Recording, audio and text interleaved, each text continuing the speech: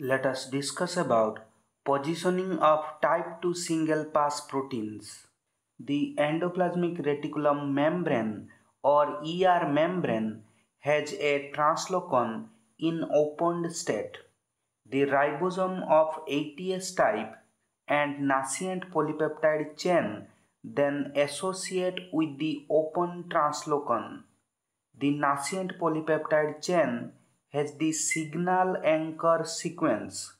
This signal anchor sequence is located at the C terminus of the nascent polypeptide chain.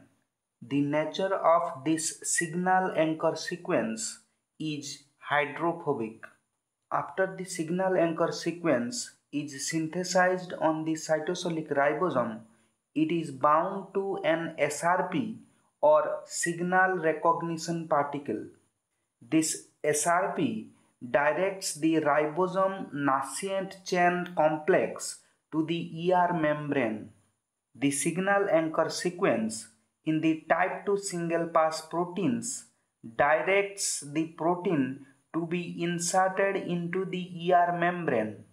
So, we can say that the signal anchor sequence in type 2 single pass proteins acts as an ER signal sequence. As a result of signal anchor sequence directed insertion of nascent polypeptide chain into the ER membrane, the N terminus of the nascent polypeptide chain faces the cytosol.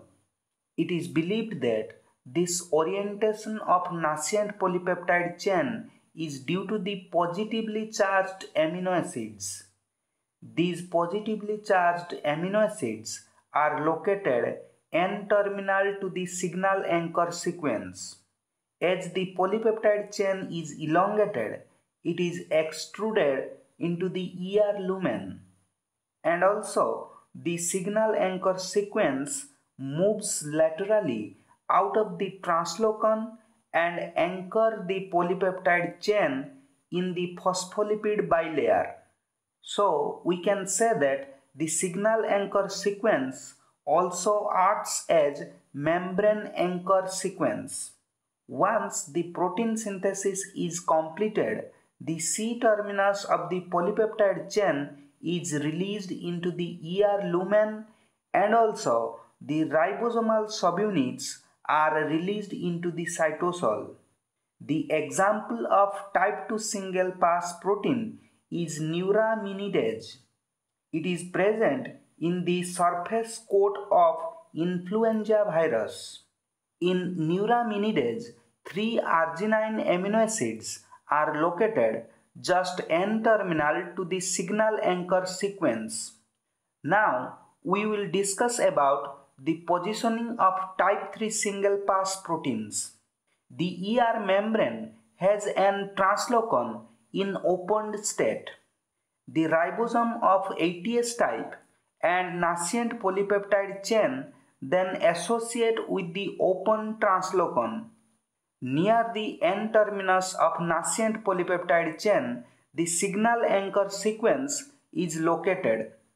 The signal anchor sequence in the type 3 single pass protein prevents further extrusion of the nascent polypeptide chain into the ER lumen like a stop transfer sequence in type 1 single pass proteins. The signal anchor sequence is hydrophobic in nature. On the C-terminal side of signal anchor sequence, some positively charged amino acids are present.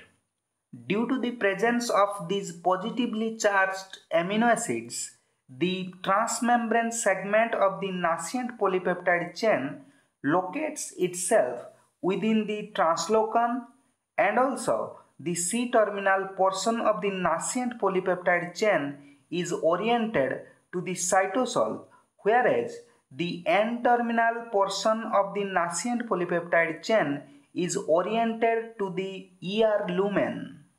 After some time, we can see that the C-terminal portion of the polypeptide chain is elongated.